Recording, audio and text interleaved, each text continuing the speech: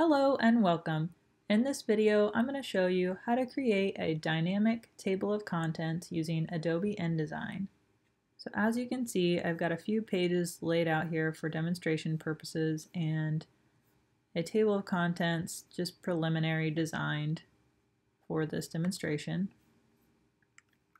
The first thing we want to do is select the table of contents headline, and we're going to go to Paragraph Styles. If you don't see that, go to Window, Styles, Paragraph Styles to open up that panel.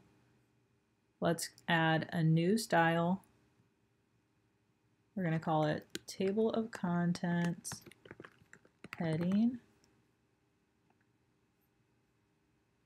Next, select the contents, and we're going to create a style for it.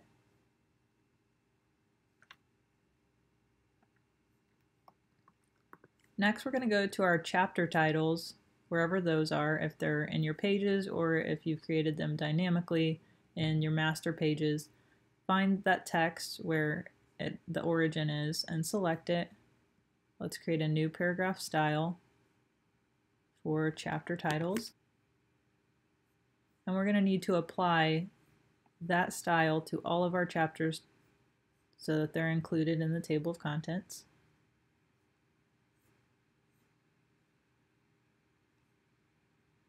Now we're ready to go to Layout, Table of Contents, and here you can type the title, and the style is going to be our TOC heading. Styles in the table of contents, this is going to include our chapters, which we've given the chapter titles, paragraph style to. So we're going to select chapter titles and add that to be included in the listing. And for the style of those chapter titles, we want that to be table of contents, contents. And as you can see here in options, these will be created as bookmarks in the PDF. And you can save your style here. Go ahead and click OK, and it's going to give you a little arrow with the contents waiting to be placed in a text area.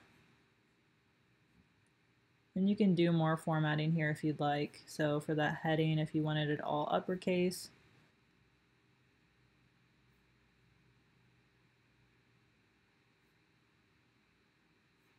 you could change that there. And so this is looking much more similar. You can see our page numbers have been included. If you want to add a tab and change the alignment of the page number, since they're very close right now, you can select that text and go to Type, Tabs, and let's create a right aligned tab for this. And you can also add a leader dot if you'd like.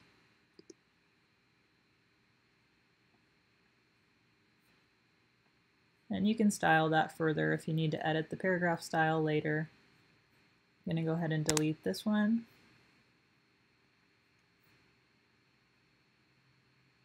If you do make any changes, you can see how the chapter is updated. So let's say we move chapter 4, it gets pushed to this page down here. All you need to do is go back to your table of contents, click on it, and go to Layout, Update Table of Contents.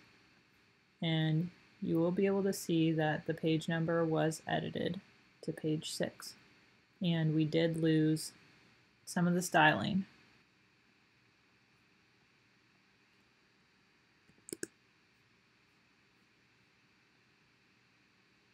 So you can go ahead and redefine style so that doesn't happen again in the future. So what I did, you can see that there were changes to the paragraph style with this plus sign, which means it's been modified.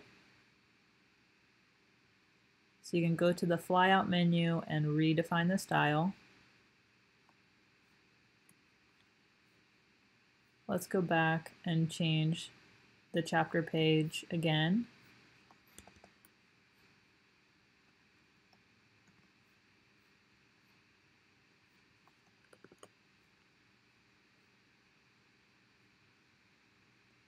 go back to the table of contents and select it.